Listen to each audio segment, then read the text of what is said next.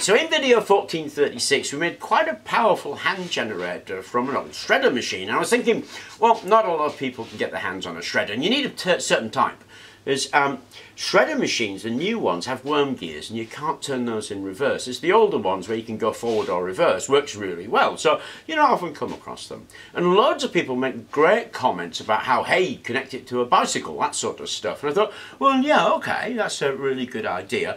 But one thing I come across all the time is disposed of exercise bikes. So I thought, what the hey, let's stick it on an exercise bike. I came across this exercise bike, and when it was in one piece it looked like this.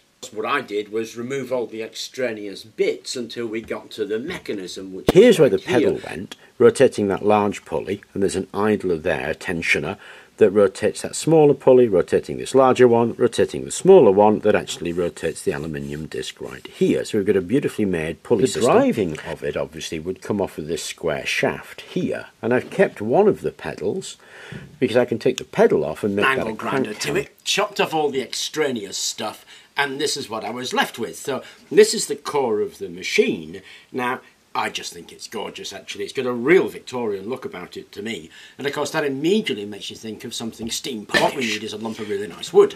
So I got this butcher's block from the local store. Chopped a couple of uprights out of some timber I had lying around. They'll be the uprights for it. And this thing is going to basically sit on those uprights. There it is finished. Now, to be honest, I think it's lovely. So if I turn this handle here, that there rotates at a rate of knots.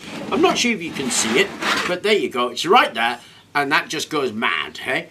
It's got a flywheel on it, it's got a very fast rotation, and I can crank it by hand, and I think it looks like a central axle. Now the plan is that the belt will go there on the flywheel. It's a bit thin, so it's likely to slip off. Now what I need to do is put a little ring in there, so that that makes a pulley and the belt won't fly off. And if you look, the belt is actually just long enough to go around there and round there really rather easily. So I need to take these bits off, which are circlips, and pull it off and attach a ring onto that flywheel so that the belt can sit in that ring. That's it back together with one small exception. It now has a drive belt off this main flywheel here. So when I turn that handle slowly, that drive belt obviously turns like my pulley belt. There's my motor, which is going to be my generator, and clearly I have to join the two. And to do that, ta-da! This is a 90-degree angle attachment for a drill. It's just a drill chuck with 90 degrees, and I've jammed a pulley on the side of it. There's a little clamp in there.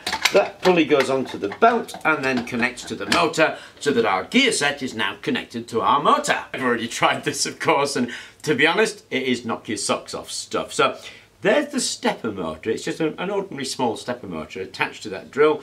It's all set up, and that's got a pulley on it obviously, and I just spin this handle and it will generate. Now, stepper motors generate AC, so you have to rectify if you want DC, and inside there, remember, there are two coils. So what I've done is I've wired those coils in series so the voltages add up.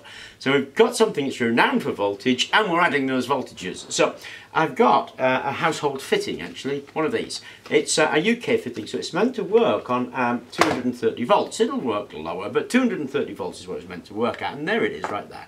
And we're going to see if we can light that household fitting by spinning our electric generator. And of course, I've got this set up for pip, so let's do that. Here we go, ready to rock and roll. Let's spin it up. We're measuring volts at the moment.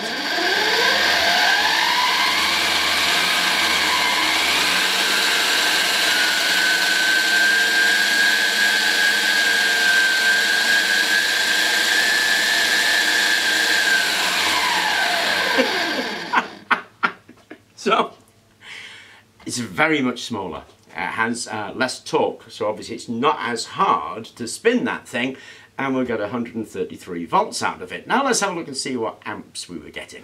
So I've connected it up for amps.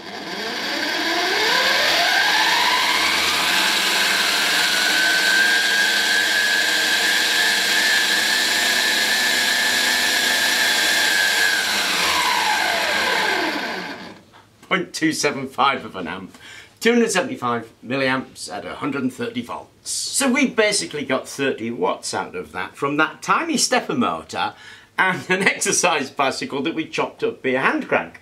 Now obviously if we'd left both sides on, we could just stick that on and leave the pedals on and it would be a bicycle instead of a hand crank, and that is all you actually need to produce some serious energy if you get this right. Now, it's the same format that they all are. We have some kind of input. In my case, it's arm strength on this crank, but it could be leg strength on pedals, it could be a water wheel, whatever it is.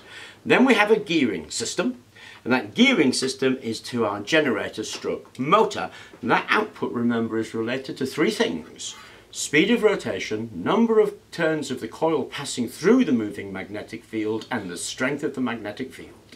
One of the reasons these do so well is they've got neodymium magnets in. Anyway, I thought I would share that with you. It is something that is going to be a bit easier to make because you don't have to look out for a shredder. Exercise bicycles are all over the place. A normal bicycle would do a really good job, but we can get some serious power, and I mean serious power, out of the tiniest of things. I hope you enjoyed the video. Thank you very much for watching, and please remember to like and subscribe.